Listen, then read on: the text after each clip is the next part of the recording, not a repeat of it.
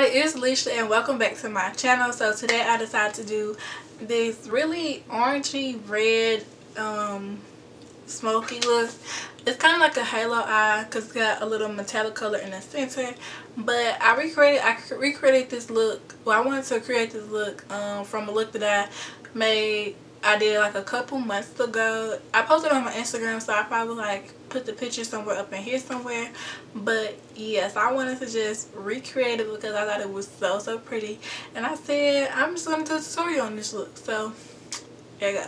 And so if you're interested in seeing how I did this look and how I got it, stay tuned to keep watching. Okay, so first things first, I'm taking this dark orange shade in the Morphe 35O palette, and I'm just putting that into my crease. I didn't use a transition color, I just went straight in with this color and just placing it in my crease and blending that out. And I'm just repeating the same thing on the other eye.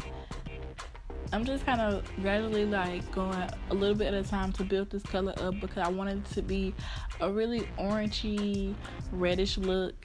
Like, it looked so pretty when I finished it.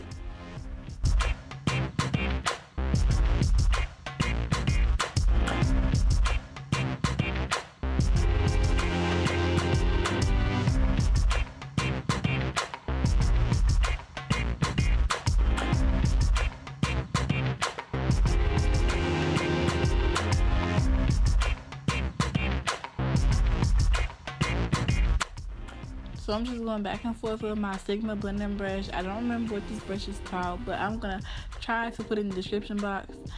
And then I'm going in with the this reddish, it's like a darker orange, it's more of a red tone color from the Morphe 35O palette, and I'm just putting that over there, like overlapping that and putting that into my crease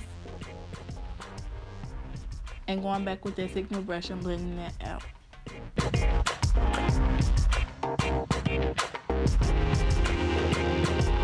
And now I'm just spraying my eyeshadow brush with the Rose Water Spray by Mario Badescu, and I'm taking this burgundy shimmery color. It's like a reddish burgundy shimmery color, and I'm just placing it on my lid.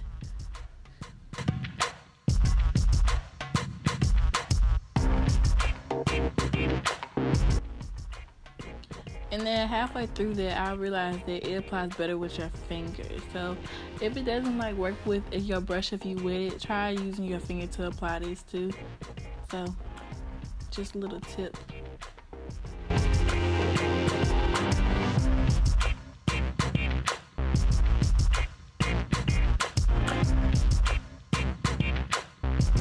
And then I went with the color next to it. It's like a more bronzy color, and I put that in the center of my lid because I just wanted it to be I don't know, I feel like it gave it like a different look, and I really liked how it was looking. So yeah, I always felt it popping.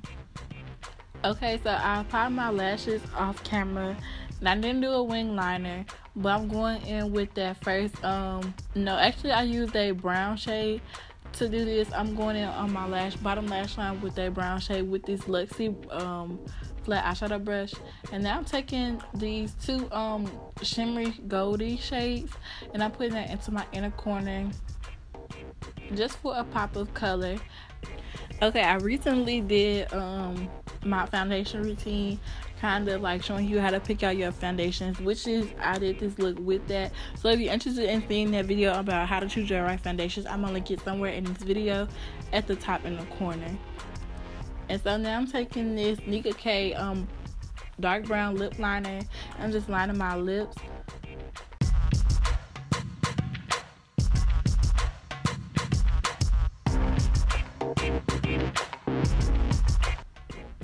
And now I'm taking this BH Cosmetic lip gloss in the shade Praline, and I'm putting that all over that.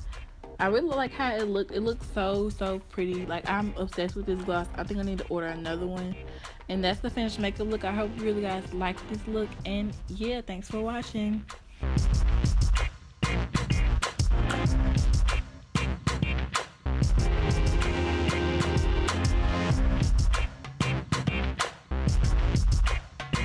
Okay, so that was the finished makeup look. I really hope you guys like this video. If you do like this video, don't forget to give me a thumbs up.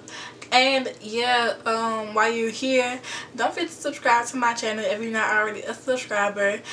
Just click my face up here and then go and watch some of my videos and some of the new videos I got out right now. And so I'm going to post those right up in here somewhere.